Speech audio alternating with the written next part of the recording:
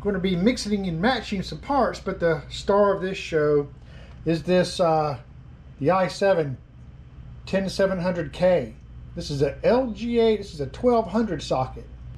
And then we're going to be using the new Z490M gaming motherboard here by GIGABYTE. This is a LGA 1200 with a Z490 chipset. So I'm going with the Dark Rock 4. This is a 200 watt TDP recommended air-cooled heatsink here. So it's a little bigger than I'd like, but actually it doesn't look bad. It's not that big of a it's a little bigger than their slim version, obviously, but you know what? We need that for this chip.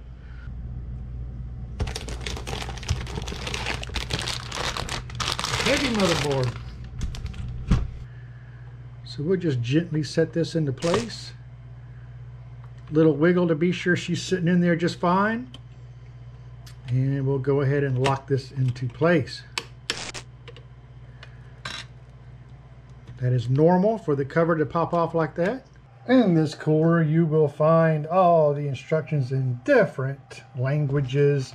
The cooler itself, there's a couple of packs, one for Intel, one for AMD, and then this is your general brackets that will be used on either application along with some thermal paste. It looks like because it requires a back plate that we need to put on this, and we're going to do that now. I'm going to start off with this back plate. Flip our motherboard over.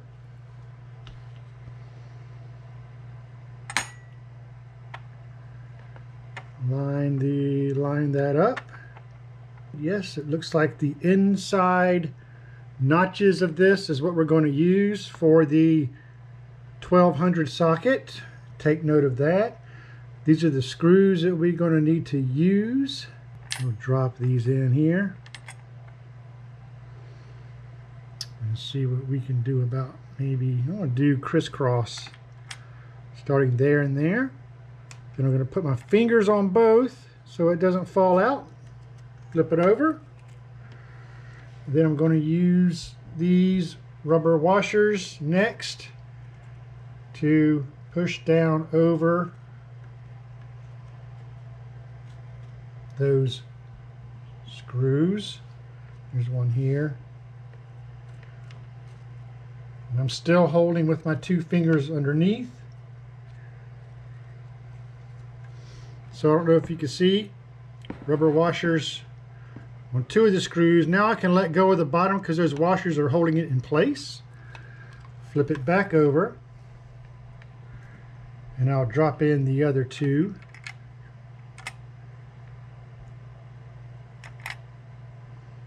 Put my fingers on that. Flip it back over, and we'll put rubber washers on those also.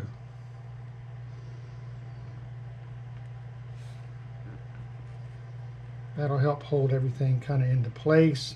Then I can just let go completely, set it down, ready for the next step. We're going to take these nuts here for the Intel bracket. These have grooves on the top and none on the bottom, so be sure the grooves on the top are facing up, and we're just going to screw those down onto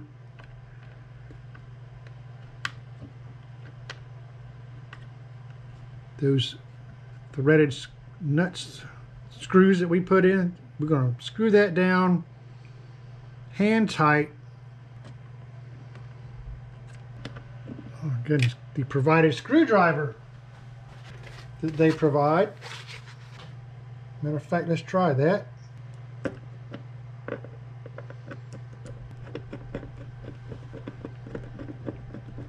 Whichever you prefer, and whatever you're more comfortable with. Let's try this one again.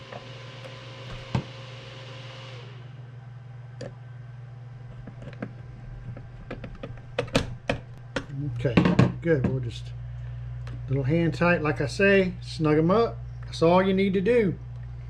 Now we go on to the brackets. Okay, for the 1200 socket with these brackets that are included on the dark rock. You want to use, and be sure this is facing the correct way with the hooked ends facing towards the processor. You want to use the inside slots, and you want to use these Phillips head type screws to hold them in place. Oh, hey, their screwdriver's magnetized too. How about that? There's that one. Nice little bonus magnetized screwdriver. Not a bad screwdriver, pretty heavy duty. Same thing on this other side, everybody. Inside brackets, inside slots of the bracket. There we go. We just give them a nice, again, it's just a little snug. A little snug. That's all you need.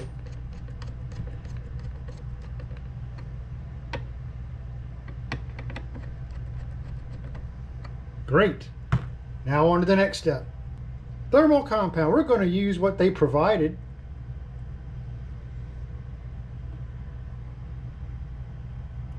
Put a nice little pea size here.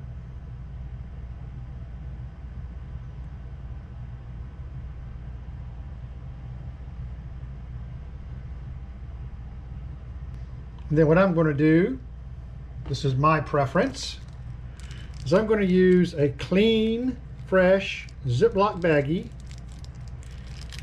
Put my finger through it, and I'm going to spread it.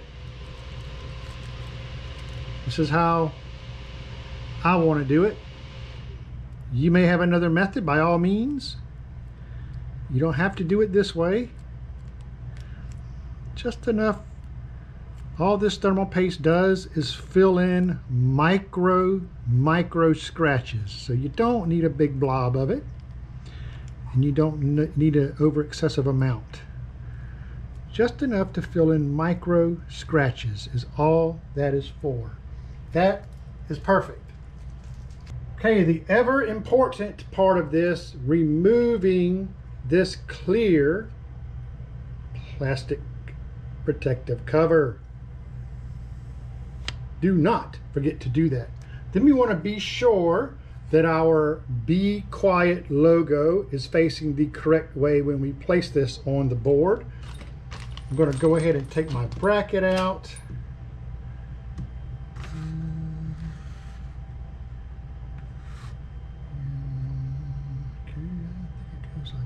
Yeah. All right, then we're going to nice and gently set our cooler on our processor center. We're going to take the bracket and we're going to feed it through the center.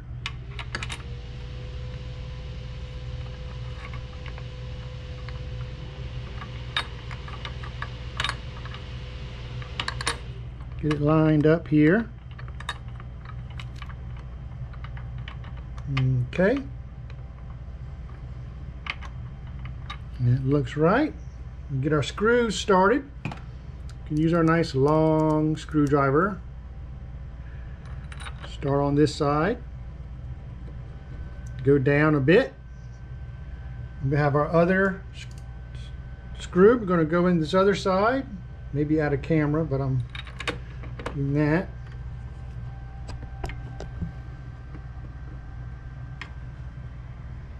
Okay, that's going down in there just fine. So I'll just tighten it up on either side, one at a time. Little there, little here, little here. Now these you want pretty snug.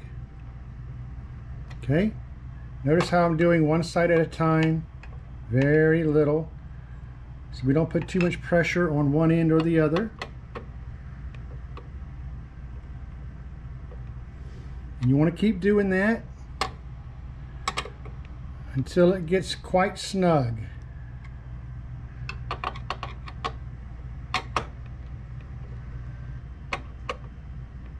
That's snug, and that is it. that is mounted onto our 1200 socket. Just like that. Very nice. Now we're going to install the fan. This is not the Dark Rock Be Quiet Slim. This is actually the larger version of it.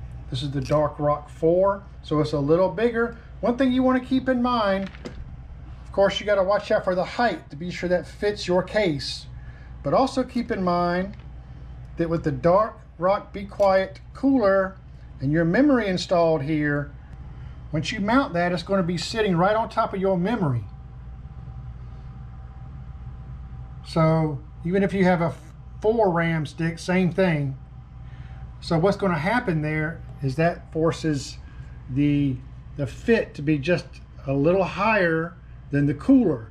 So keep that in mind when you're sourcing out a case and you're using the Dark Rock. It doesn't look bad, it doesn't affect performance, but you know, this is always been one of the issues of using you know, larger air-cooled heat sinks is the RAM configuration. Just keep in mind of this issue with your RAM. If you have RGB RAMs in here, you know, you might not see some of them, you know, simply because of the configuration of the cooler. So keep that in mind. Good point to know.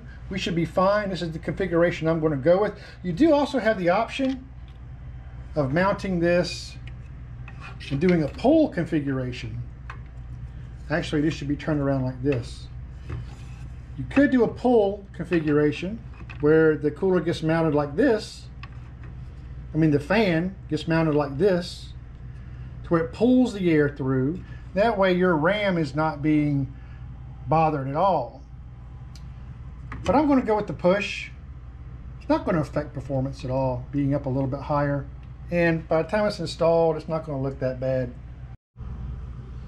All right, you just want to wrap your little bracket wires around the notch holes there, the fan holes that I have shown like this. Get one side started. Set that right on top of that memory right there, and we'll wrap this around this side and get it kind of in position like that. Okay, something similar to like this here. Get our other side on here.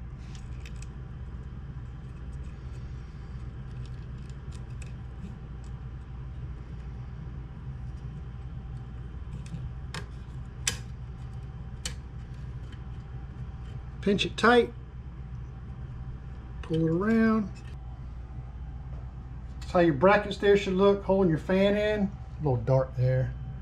There you go, holding your fan in there. You see the brackets nice and tight, is sitting on top of the RAM. So listen, if this fan configuration is not working for you and you want an alternative, you can feel free, and it will work, feel free to use a regular 120 millimeter, you know, performance type fan like this Noctua. You can use a 120 millimeter fan in place of that. And as you can see here, if that was to go there, that's sitting on top of the RAM, and you can see that it will it'll lay flush with that heatsink. So keep that in mind when installing these fans, that you do not have to use the Be Quiet fan that's installed, or you could add another fan in a push-pull configuration back like this. You can use a black fan, a black Noctua fan. I was just using this as an example, and they give you 2 more brackets here to do that. So we could change that fan out if we don't like it, or if it don't fit the case, or you know, this will still I think sit on that RAM though, pretty much. But at least you won't have a big lip sitting up here up top.